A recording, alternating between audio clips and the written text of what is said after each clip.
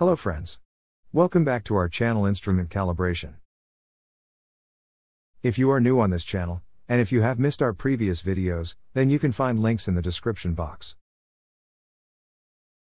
And if you don't want to miss any informative videos in future, then please subscribe this channel, and press bell icon to get notification when we post new video on the channel. In this video, I am going to show a graphical calculation method to convert 4 to 20 mA signal into percentage.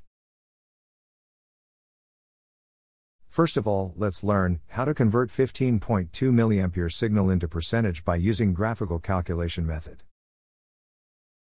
As you can see from this graph, this thick line is 11.2 mA long.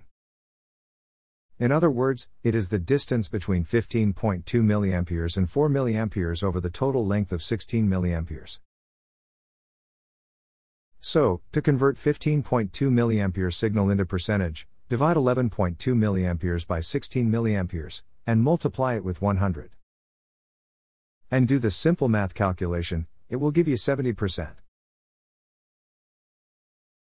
Let's take one more example to convert PSI signal into milliamp signal.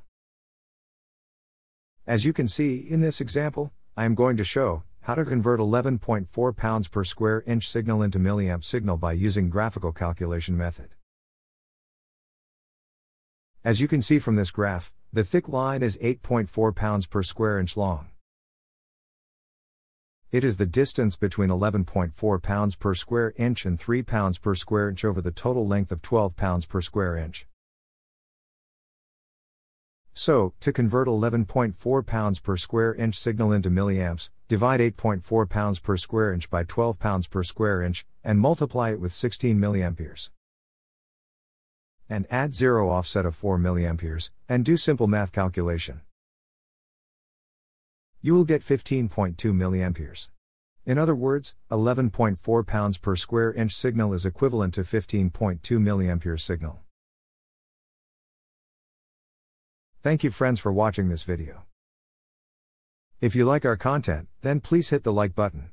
It motivates us to make more informative videos like this in future. And please share this informative video with your friends.